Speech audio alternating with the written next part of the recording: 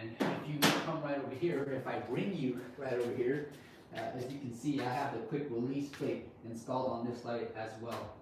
So it'll be as simple as doing this. I can just press these two in, and the light came off.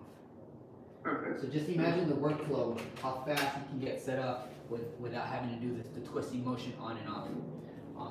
And so that's how I have it set up. And as you can see earlier, when we were talking about how to place the phone, I have full access to the phone. And then the main cameras